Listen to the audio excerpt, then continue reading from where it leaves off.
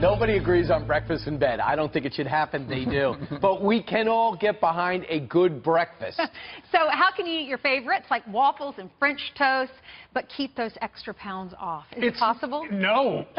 We thought until this man came along, the author of the new book called Zero Belly Breakfast. David Zinczenko has the answer and some great recipes to make your favorite breakfast foods guilt-free.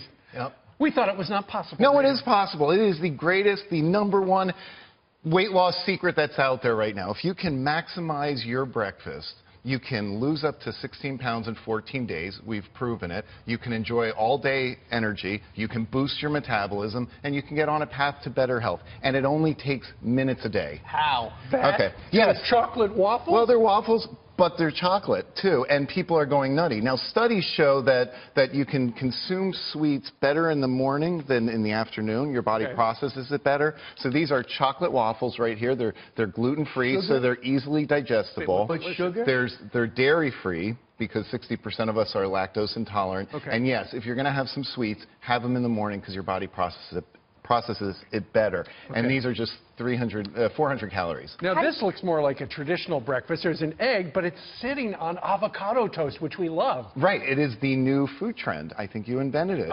Steve. My daughter and I invented it. It's like the new PB&J. So it's avocado toast. It's only 200 calories. So what's great about it is you're getting the healthy monounsaturated fats.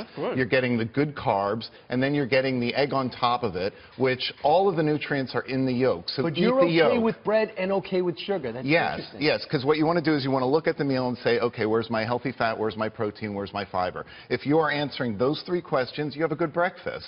And the average restaurant breakfast is 1,100 calories. Holy cow. So if you can come in the morning, get your protein, get your fiber, it'll jumpstart your day. And really, that's why breakfasts are so great. You said if you eat all this, you lose weight. Do you just make the rest of your day smaller meals? You're coming in with healthy fats and protein and fiber, which is filling you up, and it's basically holding you through to lunch and then sit beyond. in the sauna.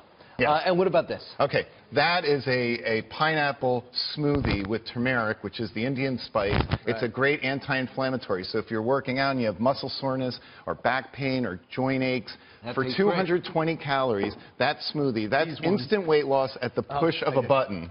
And this is what turmeric looks like? It looks like ginger, except it's orange like a carrot. And there are over 100 recipes in Zero Belly Breakfast that you can whip up in minutes. Okay, and what about the oats and coffee? Oats are boring, but this is espresso yourself, overnight oats. That's another food trend. There's no cooking. You just put all the ingredients together at night, in the morning, and you pour in some coffee. And in the morning, you basically have a fantastic oatmeal breakfast that sat in the fridge the night before. Can he taste it? May he taste it? Do you realize what's different about it? It boosts your metabolism and also the production of dopamine, which is a feel-good chemical that leaves you less sluggish and happier. We love feel-good chemicals. Also, David, you're not pointing out something. You have a new book, and we also have a brand new kitchen. This is the first time we've used this kitchen.